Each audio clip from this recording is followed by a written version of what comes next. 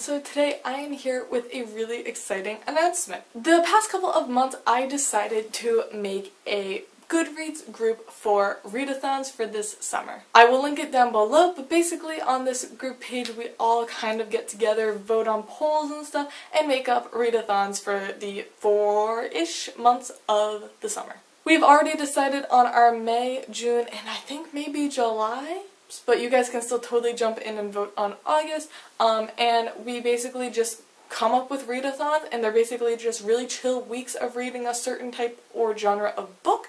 And our May one is going to be our first one, and that is nonfiction reads. This readathon will be running from May 21st to May 27th, and there are no challenges, no rules, except for the fact that you need to read nonfiction books. You don't even necessarily need to read only nonfiction books. Like if you're reading another book and are like, ooh, I need to finish this beforehand, read that. Basically, this is just to make you inspired to read nonfiction books. And I personally have a bunch of nonfiction books piled up on my TBR that I just really need to read, so I plan on binge reading all of those during this week. So today, besides the announcement video for this Goodreads group for you guys to join and this readathon for you guys to join, I will also be showing you guys my TBR. You see that entire shelf just like go to shit because I took so many books off, because I did. Okay, so I have 3 books, and if I finish those 3 books, I have a 4th book to add, and yes, all of these are nonfiction, obviously. So the first book that I have is the one that's been on my TBR the longest, and I've definitely showed it a couple of times,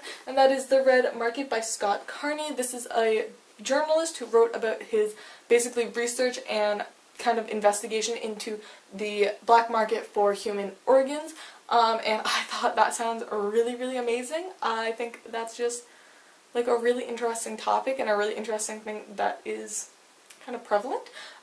So yeah, this is my first read. My next read is kind of a sneak peek into my upcoming book haul, but that is J.R.R. Tolkien's biography by Humphrey Carpenter.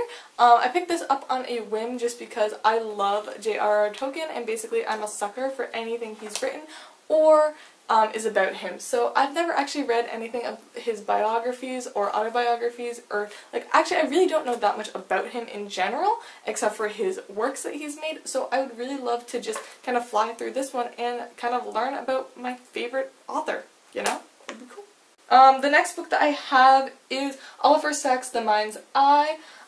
This is the author of The Man Who Mistook His Wife for a Hat. Oliver Sacks, basically my friend at college, like talked about him all the time because of a podcast that talks about him, I believe. And I was at the bookstore and this was in the bargain section, and I was like, Oliver Sacks, I know that name. So I decided to pick it up, and basically he just writes books all about psychology and like human psychology and different cases that happen in that realm. And the next book that I also have, if I finish all of these books, is another one of his books, which is Singing Voices, and this is about the deaf community. I honestly might read this one before this one, but we'll see.